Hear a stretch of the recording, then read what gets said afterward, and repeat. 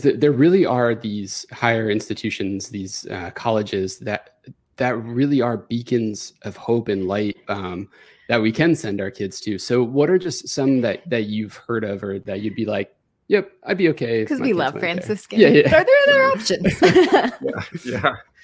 Yeah, well, each one has a different character, but there's some smaller schools like Christendom in Virginia and Thomas Aquinas College in California, which is a kind of a great books school. Those are smaller liberal arts schools that are very, very strong in the faith. There's Belmont Abbey in the South. That's an excellent school. Benedictine in Atchison, Kansas has a great reputation, great people teaching there.